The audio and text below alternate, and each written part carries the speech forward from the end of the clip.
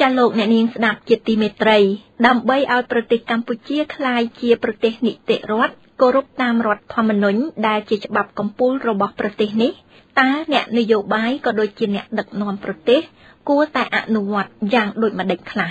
ចាដើម្បីឲ្យលោកអ្នកនាងបានជ្រាបបន្ថែមសូមអញ្ជើញលោកអ្នកនាងតាមដានស្ដាប់នៅបទវិភាគរបស់លោកទៀងសច្ចៈក្រោមចំណងជើងថា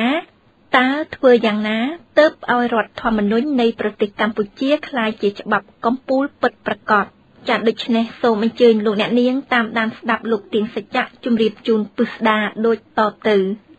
មនុស្សម្នាក់ដែលរស់នៅលើកោះមួយដាច់ដោយឡែកតែឯងនោះពុំចាំបាច់តម្រូវឲ្យមានច្បាប់ទម្លាប់អ្វីឡើយព្រោះមនុស្សម្នាក់នោះពុំមានទំនាក់ទំនងជាមួយនឹងអ្នកដទៃហើយបើផ្លូវថ្នល់មួយដែលគេធ្វើសម្រាប់តែមនុស្សម្នាក់នោះធ្វើដំណើរក៏ពុំចាំបាច់មានច្បាប់ចរាចរណ៍អ្វីដែរជាទូទៅនៅក្នុងព្រៃសត្វដែលមានកម្លាំងខ្លាំងចាប់សត្វដែលមានកម្លាំងខ្សោយធ្វើជាចំណីអាហារតាមការស្រេកឃ្លានគ្មានអ្វីមករារាំងបានឡើយនៅក្នុងទឹកត្រីតូចត្រូវត្រីធំចាប់ធ្វើជាចំណីអាហារជាបន្តបន្ទាប់ដូច្នេះទាំងសត្វនៅក្នុងព្រៃឬត្រីនៅក្នុងទឹករស់នៅដោយការភ័យខ្លាចគ្មានទេពាក្យថាយុត្តិធម៌ពេញមួយជីវិតគឺដោយសារតែពុំមានវត្តមានច្បាប់នេះតែម្ដងចំពោះសង្គមមនុស្សវិញដើម្បីឲ្យមនុស្សរស់នៅជាមួយគ្នាបានដោយសុខសាន្តដោយគ្មានការភ័យខ្លាចគ្មានការកេងប្រវ័ញ្ចគ្មានការកាប់សម្លាប់គ្មានការរំលោភសិទ្ធិសេរីភាពសង្គមមនុស្សចាំបាច់ត្រូវតែមានច្បាប់ដែលជាវិធានសម្រាប់សិក្សាសង្គមនិងរៀបចំសង្គមឲ្យមានរបៀបរៀបរយមានសុខសុវត្ថិភាពនិងសណ្ដាប់ធ្នាប់នៅក្នុងសង្គមក្នុងសម័យបុព្វកាលមនុស្សអាចរស់នៅជាមួយគ្នាបានដោយមិនចាំបាច់មានច្បាប់គឺផ្អែកតែទៅលើប្រពៃណីទំនៀមទម្លាប់និងសាសនាតែប៉ុណ្ណោះប៉ុន្តែក្នុងសម័យទំនើបបច្ចុប្បន្ននេះវិញប្រពៃណីទំនៀមទម្លាប់និងសាសនាតែឯងពុំអាចរារាំងនឹងកម្រិតនៅមហិច្ឆតារបស់មនុស្សក្នុងសម័យសម្ភារៈនិយមនេះបានទេគឺចាំបាច់ត្រូវតែមានច្បាប់ជាដាច់ខាតច្បាប់មានគោលបំណងធ្វើឲ្យសង្គមមានរបៀបរៀបរយមានសណ្ដាប់ធ្នាប់មានសុវត្ថិភាពនិងអាចដោះស្រាយបាននៅទំនាស់ដែលកើតចេញពីឆន្ទៈខុសគ្នារបស់មនុស្សច្បាប់ជាឧបករណ៍សម្រាប់ស្វែងរកយុត្តិធម៌ជូនប្រជាពលរដ្ឋច្បាប់ជាអ្នកកំណត់នៅទង្វើទាំងឡាយរបស់អ្នកមានលុយអ្នកមានអំណាចមិនឲ្យរំលោភបំពានទៅលើអ្នកទន់ខ្សោយនិយាយជារួមច្បាប់មានគោលដៅធ្វើការអភិវឌ្ឍសង្គមឲ្យមានការរីកចម្រើននិងធ្វើឲ្យសង្គមមនុស្សរស់នៅជាមួយគ្នាដោយសុបាយដោយសុខដុមរមនាជានិរន្តរ៍និយាយដល់ចំណុចនេះមានសំណួរជាច្រើនចោទសួរដោយស្វ័យប្រវត្តិថាតើប្រទេសកម្ពុជាគ្មានច្បាប់ទម្លាប់ឬមានច្បាប់ទម្លាប់ដែរតែត្រូវបានស្ថិតនៅក្នុងដៃរបស់បុគ្គលតែម្នាក់ឬក៏យ៉ាងណាទើបបានជាប្រជាពលរដ្ឋខ្មែររងនឹងការឈឺចាប់រងនឹងការបាញ់សម្លាប់រងនឹងការបាត់បង់ដីធ្លីពីមួយថ្ងៃទៅមួយថ្ងៃបន្តកន្ទុយគ្នាដោយមិនចេះដាច់ចម្លើយឆ្លើយតបនឹងចំណោទដែលបានចោទសួរឡើងនេះថាប្រទេសកម្ពុជាមានច្បាប់មានទម្លាប់ដែលជាទូទៅនោះច្បាប់រដ្ឋធម្មនុញ្ញត្រូវបានគេស្គាល់ថាជាច្បាប់កំពូលរបស់ប្រទេសជាតិទាំងមូលរដ្ឋធម្មនុញ្ញជាប្រភពនៃច្បាប់ជាច្បាប់សរីរាង្គឬជាច្បាប់គ្រឹះរបស់ប្រទេសជាតិដែលចែងអំពីលក្ខណៈនិងគោលគំនិតនៃរដ្ឋាភិបាលរដ្ឋធម្មនុញ្ញជាមូលដ្ឋានកំណត់អំពីជីវភាពផ្ទៃក្នុងរបស់ប្រទេសដាក់ញត្តិអំពីកម្រិតនិងរបៀបប្រើអំណាចរបស់រដ្ឋធម្មនុញ្ញនៃព្រះរាជាណាចក្រកម្ពុជានេះមាន16ជំពូកដែលចែងជា158មាត្រាច្បាប់រដ្ឋធម្មនុញ្ញដែលមានចែងមានសម្ព័ន្ធគ្រប់គ្រាន់សម្រាប់ធ្វើឲ្យប្រជាពលរដ្ឋខ្មែររស់នៅបានដោយសប្បាយរីករាយប្រសិនបើអ្នកអនុវត្តច្បាប់មិនរំលោភបំពានលើច្បាប់រដ្ឋធម្មនុញ្ញប៉ុន្តែជាទូទៅនៅក្នុងការអនុវត្តជាក់ស្ដែងនាពេលកន្លងមកអ្នកដឹកនាំប្រទេសគឺគណៈបកប្រជាជនកម្ពុជាភាគច្រើនបានអនុវត្តផ្ទុយពីច្បាប់កំពូលមួយនេះហើយការអនុវត្តផ្ទុយពីច្បាប់នេះវាបណ្ដាលឲ្យប្រជាពលរដ្ឋខ្មែររងនៅទឹកភ្នែកនិងរស់នៅដោយការភ័យខ្លាចមិនខុសពីត្រីនៅក្នុងទឹកឬសត្វនៅក្នុងព្រៃនោះទេមានផុសតាំងជាច្រើនយ៉ាងដែលអាចបង្ហាញថារដ្ឋាភិបាលលោកហ៊ុនសែនដែលដឹកនាំប្រទេសជាង34ឆ្នាំបានអង្គុយលើរដ្ឋធម្មនុញ្ញ ឧទាហរណ៍ជាក់ស្ដែងមួយចំនួនដូចជាមាត្រា31បានលើកឡើងថាព្រះរាជាណាចក្រកម្ពុជាទទួលស្គាល់និងគោរពសិទ្ធិមនុស្សដោយដែលមានចែងនៅក្នុងរដ្ឋធម្មនុញ្ញនៃអង្គការសហប្រជាជាតិហើយក្នុងនោះក៏បានលើកឡើងផងដែរថាប្រជាពលរដ្ឋខ្មែរមានសិទ្ធិស្មើគ្នាចំពោះមុខច្បាប់ដោយមិនប្រកាន់ពូជសាសន៍និន្នាការនយោបាយដើមកំណើតជាតិឋានៈសង្គមធនធានឬស្ថានភាពផ្សេងទៀតឡើយមាត្រា41បានចែងថាប្រជាពលរដ្ឋខ្មែរមានសេរីភាពខាងការបញ្ចេញមតិរបស់ខ្លួនសេរីភាពខាងសារព័ត៌មានសេរីភាពខាងការបោះពុម្ពសេរីភាពខាងការជួបប្រជុំមាត្រា49ចែងថាប្រជាពលរដ្ឋខ្មែរគ្រប់រូបត្រូវគោរពរដ្ឋធម្មនុញ្ញនិងគោរពច្បាប់ប្រជាពលរដ្ឋខ្មែរគ្រប់រូបមានកាតព្វកិច្ចរួមចំណែកកសាងប្រទេសជាតិនិងការពារមាតុភូមិកាតព្វកិច្ចការពារមាតុភូមិត្រូវអនុវត្តតាមបញ្ញត្តិច្បាប់មាត្រា51ព្រះរាជាណាចក្រកម្ពុជាអនុវត្តនយោបាយប្រជាធិបតេយ្យសេរីពហុបកប្រជាពលរដ្ឋខ្មែរជាម្ចាស់វាសនានៃប្រទេសជាតិរបស់ខ្លួនអំណាចទាំងអស់ជារបស់ប្រជាពលរដ្ឋប្រើអំណាចរបស់ខ្លួនតាមរយៈរដ្ឋសភាព្រឹទ្ធសភារាជរដ្ឋាភិបាលនិងសាលាជម្រះក្តីអំណាចបែងចែកដាច់ពីគ្នារវាងអំណាចនីតិបញ្ញត្តិអំណាចនីតិប្រតិបត្តិនិងអំណាចតុលាការមាត្រា59រដ្ឋត្រូវរក្សាការពារបរិស្ថាននិងតុល្យភាពនៃភោគទ្រព្យធនធានធម្មជាតិហើយត្រូវចាត់ចែងឲ្យមានផែនការច្បាស់លាស់ក្នុងការគ្រប់គ្រងមានជាអាចដីធ្លីទឹកអាកាសខ្យល់ភូមិសាស្ត្រប្រព័ន្ធអេកូឡូស៊ីរ៉ែធម្មពលប្រេងកាតនិងឧស្ម័នថ្មខ្សាច់ធ្យូងថ្មព្រៃឈើនិងអនុផលព្រៃឈើពពួកសត្វព្រៃមជ្ឈជាតិធនធានជលផលមាត្រា128តុលាការជាអំណាចឯករាជ្យអំណាចតុលាការធានារក្សាអនាគតនិងការពារសិទ្ធិសេរីភាពរបស់ប្រជាពលរដ្ឋអំណាចតុលាការគ្រប់គ្រងទៅលើរឿងក្តីទាំងអស់រួមទាំងរឿងក្តីរដ្ឋបាលផងរួមសេចក្តីមកខ្លឹមសារច្បាប់ដែលបានចែងត្រួសប៉ុន្មានខាងលើនេះតើរដ្ឋាភិបាលរបស់លោកហ៊ុនសែនបានអនុវត្តតាមសេចក្តីនេះហើយឬនៅសូមប្រជាពលរដ្ឋខ្មែរពិចារណាចុះតើតុលាការនៅស្រុកខ្មែរមានឯករាជ្យមិនស្ថិតនៅក្រោមស្លាបរបស់គណៈបកប្រជាជនកម្ពុជាមែនឬទេតើព្រៃឈើនិងធនធានធម្មជាតិផ្សេងត្រូវបានរដ្ឋាភិបាលការពារដែរឬទេតើរដ្ឋាភិបាលបានចាត់ទុកប្រជាពលរដ្ឋខ្មែរជាម្ចាស់អំណាចហើយឬនៅព្រោះកន្លងមកក៏ដូចជាពេលនេះមានប្រជាពលរដ្ឋខ្មែរស្រែកយំដោយសារប្រព័ន្ធតុលាការគៀបសង្កត់អ្នកមានលុយអ្នកមានអំណាចបុណ្យស័ក្តិអ្នកមានខ្នងធំជាអ្នកឈ្នះមានព្រៀបជារៀងរហូតតុលាការហាក់បានត្រូវរដ្ឋាភិបាលប្រើជាឧបករណ៍សម្រាប់ចាប់មនុស្សគ្មានទោសដាក់គុកឬសម្រាប់គំរាមកំហែង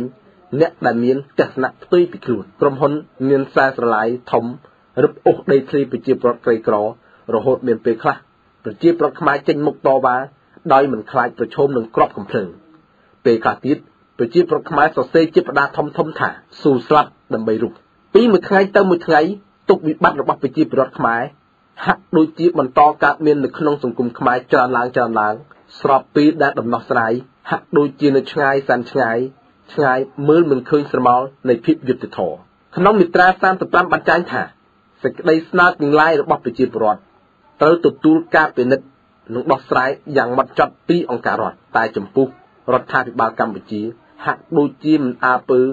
នឹងសេចក្តីស្នើរបស់ប្រជាពលរដ្ឋឡើយប្រសិនបើការស្នើទាំងនោះមិនបម្រើផលប្រយោជន៍ឲ្យក្រុមរបស់ខ្លួនចំពោះលទ្ធិប្រជាធិបតេយ្យនៅក្នុងប្រទេសកម្ពុជាវិញត្រូវបានអង្គការសង្គមស៊ីវិលជាតិនិងអន្តរជាតិវិយតម្លៃថាប្រទេសកម្ពុជាក្រោមការដឹកនាំរបស់គណៈបកប្រជាជនកម្ពុជាគឺកំពុងតែធ្វើដំណើរថយក្រោយឆ្ពោះទៅកាន់របបផ្ដាច់ការថយក្រោយនៅត្រង់ថាលោកហ៊ុនសែនព្យាយាមក្រាញអំណាចសុកចិត្តរំលោភរដ្ឋធម្មនុញ្ញឬបន្ថែមរដ្ឋធម្មនុញ្ញតែមិនដោះស្រាយដោយសន្តិវិធីនិងយកច្បាប់ធម្មនុញ្ញជាធំនោះទេដូចជាពេលថ្មីនេះសាលារាជធានីភ្នំពេញនិងក្រសួងមហាផ្ទៃបានចេញសេចក្តីប្រកាសមិនឲ្យមានការជួបជុំបន្ថែមលើនេះកងកម្លាំងធ្វើការរារាំងនិងបំបែកវងបាតកោដែលសកម្មភាពទាំងនេះ ផ្ទុយនឹងមាត្រា37បានចែងថាសិទ្ធិធ្វើកោតកម្មនិងធ្វើបាតកម្មដោយសន្តិវិធីត្រូវយកមកអនុវត្តនៅក្នុងក្របខ័ណ្ឌនៃច្បាប់ចំពោះមាត្រា38ក៏បាននិយាយផងដែរថាច្បាប់ធានារ៉ាប់រងមិនឲ្យមានការរំលោភបំពានលើរូបរាងកាយបុគ្គលណាមួយឡើយច្បាប់ការពារជីវិតកិត្តិយសនិងសេចក្តីថ្លៃថ្នូររបស់ប្រជាពលរដ្ឋក្នុងនោះក៏បានលើកឡើងផងដែរថាការបង្ខិតបង្ខំការធ្វើបាបលើរូបរាងកាយឬការប្រព្រឹត្តទណ្ឌកម្មណាមួយដែលបន្ថែមទម្ងន់ទណ្ឌកម្មអនុវត្តចំពោះជនជាប់ឃុំឃាំងឬជាប់ពន្ធនាគារត្រូវហាមឃាត់មិនឲ្យប្រើឡើយហើយអ្នកដៃដល់អ្នករួមប្រព្រឹត្តនិងអ្នកផ្សំគំនិតត្រូវទទួលទោសតាមច្បាប់ក៏មន្ត្រីអង្គការសង្គមស៊ីវិលជាតិនិងអន្តរជាតិដែលតាមដានស្ថានភាពនយោបាយនៅកម្ពុជាបានរិះគន់ថាមួយរយៈចុងក្រោយនេះមេដឹកនាំគណៈបកប្រជាជនកម្ពុជាបានអនុវត្តអំពើអាក្រក់កាន់តែខ្លាំងឡើងរហូតដល់បញ្ជាឲ្យកងកម្លាំងប្រដាប់អាវុធវាបង្ក្រាបកម្មករកម្មការិនីនិងប្រើកាំភ្លើងបាញ់សម្លាប់កម្មករកម្មការិនីព្រមទាំងប្រជាពលរដ្ឋស្លុតត្រង់យ៉ាងព្រៃផ្សៃបំផុតរហូតដល់ពេលនេះមានសកម្មជនអង្គការសង្គមស៊ីវិលនិងជនស្លុតត្រង់បានស្លាប់និង23នាក់កំពុងជាប់ឃុំក្នុងពន្ធនាគារត្រពាំង ខ្លងដែលជាពន្ធនាគារសម្រាប់ឃុំខ្លួនអ្នកទោសពីបទឧក្រិដ្ឋទង្វើរបស់គណៈបកប្រជាជនកម្ពុជាកំពុងប្រឈមនឹងការស្គាល់ទោសជុំទឹកស្ទើរគ្រប់ប្រទេសលើពិភពលោកប៉ុន្តែបើទោះបីជាមានការស្គាល់ទោសស្ទើរគ្រប់ប្រទេសទូទាំងពិភពលោកមានទាំងការផ្ដាច់ជំនួយនិងគម្រាមផ្ដាច់ជំនួយផ្សេងទៀតយ៉ាងណាក្តីនៅក្នុងកម្មវិធីបង្ហាញមុខជាសាធារណៈម្ដងលោកហ៊ុនសែនបានផ្សាយព្រមានទៅលើអ្នកណាដែលបំពេញរដ្ឋធម្មនុញ្ញគឺលោកសំដៅលើគណៈបកសង្គ្រោះជាតិដែលលោកចោទប្រកាន់ថាគណៈបកសង្គ្រោះជាតិជាអ្នកបំពេញរដ្ឋធម្មនុញ្ញគឺការមិនចូលប្រជុំសភាប៉ុន្តែលោកហ៊ុនសែនហាក់មិនបានឆ្លោះកញ្ចក់មើលខ្លួនឯងដែលការពិតជាក់ស្ដែងការដែលលោកហ៊ុនសែនបានជំនះបង្កើតរដ្ឋសភាដោយឯកបកនិងឈានទៅបង្កើតរដ្ឋាភិបាលដឹកនាំប្រទេសដោយមិនដោះស្រាយបញ្ហាដែលកំពុងកើតមាននៅក្នុងសង្គមខ្មែរទាំងមូលបានទង្វើទាំងនេះវាបានដើរផ្ទុយនឹងមាត្រា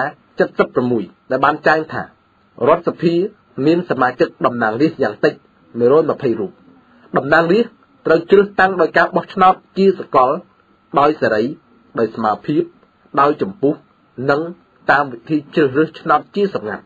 និយាយដល់ចំណុចនេះមានចំណោទចោទឡើងថាតើការដែលមេដឹកនាំប្រទេសមិនគោរពរដ្ឋធម្មនុញ្ញគឺពួកគេកំពុងតែទាញប្រទេសកម្ពុជាឲ្យធ្លាក់ទៅក្នុងសម័យគ្មានច្បាប់ទម្លាប់ឬយ៉ាងណាជាការពិតប្រទេសកម្ពុជាដឹកនាំដោយគណៈបកប្រជាជនកម្ពុជាហាក់ដូចជាកំពុងទាញប្រទេសកម្ពុជាទៅរកសម័យមុនអង្គរដោយការនោះប្រទេសកម្ពុជាពុំមានច្បាប់ទម្លាប់អ្វីទេរឿងរ៉ាវគ្រប់យ៉ាងគឺអាស្រ័យទៅលើការសម្រេចរបស់ព្រះមហាក្សត្រគឺជាចៅក្រមឬអាជ្ញាកណ្ដាលដ៏កំពូលក្នុងការដោះស្រាយវិវាទជូនប្រជារាស្ត្រព្រះមហាក្សត្ររៀបចំជំនួបទទួលប្រជារាស្ត្រក្នុងសវនកម្មអ្នកចូលរួមថ្វាយយោបល់មានអិសរៈជាន់ខ្ពស់ប្រចាំព្រះរាជវាំងឬពេលខ្លះគឺជាប្រជាកសិករតូចតាចសម័យនោះបាត់ឬបទបញ្ញត្តិផ្សេងត្រូវបានភ្នាក់ងាររាជការដើរស្រែកប្រកួតប្រកាសឬចារតាមផ្ទាំងថ្មហើយដាក់តាំងផ្សព្វផ្សាយទៅតាមច្រកចេញចូលមានទីសក្ការៈបូជាប្រាសាទឬខ្លងទ្វារព្រះបរមរាជវាំងជាដើមងាកមកស្ថានភាពកម្ពុជាបច្ចុប្បន្ននេះវិញប្រហែលជាលោកហ៊ុនសែនកំពុងតែតាំងខ្លួនជាព្រះមហាក្សត្រមុនសម័យអង្គរឬមួយក៏យ៉ាងណាទើបលោកអនុវត្តច្បាប់តាមតែព្រះរាជបន្ទូលរបស់លោកបើទោះបីជាលោកគិតថាខុសឬត្រូវគឺសាច់តែលោកគឺគ្មានអ្នកណាអាចរារាំងឬហ៊ានធ្វើអ្វីព្រះអង្គឡើយមេដឹកនាំខ្មែរទំនងជាមិនបានអាននៅអត្ថបទខាងដើមរបស់រដ្ឋធម្មនុញ្ញដែលបានសរសេរថាយើងប្រជារាស្ត្រខ្មែរដែលធ្លាប់មានអរិយធម៌ដកដងឧត្តមប្រទេសជាតិស្ដុកស្ដំធំទូលាយស្គមស្កានរុងរឿង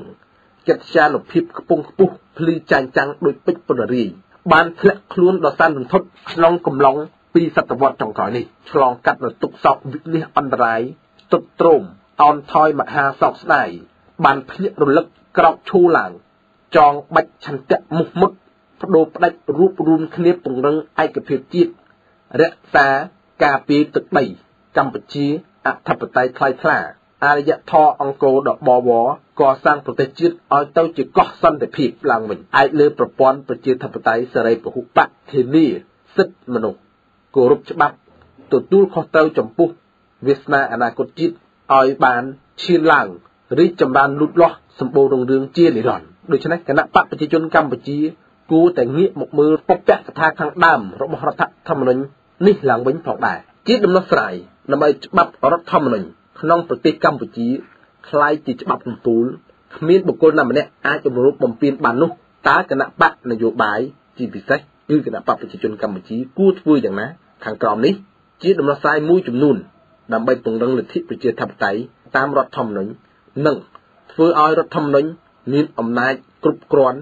មិនត្រឹមតែជាច្បាប់កំពូលដែលស្ថិតនៅលើផ្ទាំងក្រដាសសឥតប្រយោជន៍នោះទេជាពិសេសដើម្បីជៀសវាងភាពចុះចាំងនយោបាយ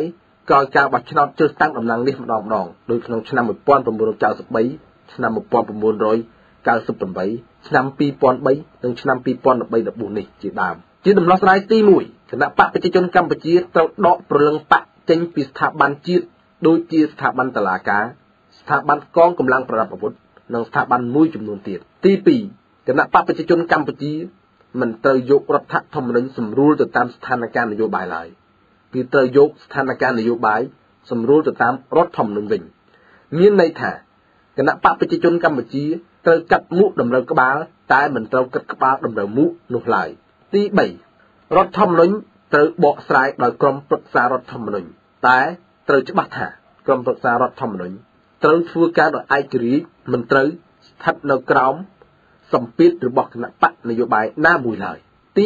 4គណៈបកប្រជាជនកម្ពុជាត្រូវផ្លាស់ប្ដូរផ្នត់គំនិតថាគ្រប់ច្បាប់រដ្ឋទាំងអស់គឺធំជាងបទបញ្ជាទី5គណៈបកប្រជាជនកម្ពុជាមិនត្រូវជ្រៀតជ្រែកក្នុងស្ថាប័នជាតិជាពិសេសស្ថាប័នមុខងារសាធារណៈទី6រដ្ឋាភិបាលរបស់គណៈបកប្រជាជនកម្ពុជាមិនត្រូវបង្កើតច្បាប់ដែលបម្រើផលប្រយោជន៍ឲ្យតែបកពួករបស់ខ្លួននិងក្រុមរបស់ខ្លួនដែលច្បាប់ទាំងនោះមិនបានឆ្លុះបញ្ចាំងពីឆន្ទៈរបស់ប្រជាពលរដ្ឋភាគច្រើនឡើយនិយាយរួមរដ្ឋាភិបាលឬគណៈបកនយោបាយត្រូវតែគោរពរដ្ឋធម្មនុញ្ញប៉ុន្មានមាត្រាខាងក្រោមនេះជាដាច់ខាតដូចជាមាត្រា150បានចែងថាច្បាប់និងសេចក្តីសម្រេចទាំងឡាយនៃស្ថាប័ននានារបស់រដ្ឋត្រូវស្របនឹងរដ្ឋធម្មនុញ្ញជាដាច់ខាតមាត្រា152ការសាររើឬវិសោធនកម្មរដ្ឋធម្មនុញ្ញត្រូវហាមឃាត់មិនឲ្យធ្វើនៅស្របពេលដែលប្រទេសជាតិស្ថិតក្នុងភាពអាសន្នដូចមានចែងនៅក្នុងមាត្រា86មាត្រា153ការសាររើឬធ្វើវិសោធនកម្មរដ្ឋធម្មនុញ្ញមិនអាចធ្វើបានឡើយកាលណាបើប៉ះពាល់ដល់ប្រព័ន្ធលទ្ធិប្រជាធិបតេយ្យសេរីពហុបកនិងរបបរាជានិយមអាស្រ័យដោយរដ្ឋធម្មនុញ្ញមាត្រា151ការសាររើឬវិសោធនកម្មរដ្ឋធម្មនុញ្ញត្រូវធ្វើឡើងដោយច្បាប់រដ្ឋធម្មនុញ្ញមួយដែលអនុម័តដោយរដ្ឋសភាតាមមតិភាគច្រើន2ភាគ3នៃចំនួនសមាជិករដ្ឋសភាទាំងមូលដូច្នេះដើម្បីឲ្យរដ្ឋធម្មនុញ្ញនៃព្រះរាជាណាចក្រកម្ពុជាក្លាយជាច្បាប់កំពូលរបស់ប្រទេសជាតិពិតប្រាកដនិងដើម្បីឲ្យប្រទេសកម្ពុជាក្លាយជាប្រទេសនីតិរដ្ឋគណៈបកនយោបាយជាពិសេសគឺគណៈបកប្រជាជនកម្ពុជាត្រូវងាកមកមើលរដ្ឋធម្មនុញ្ញសាជាថ្មីឡើងវិញជាដាច់ខាត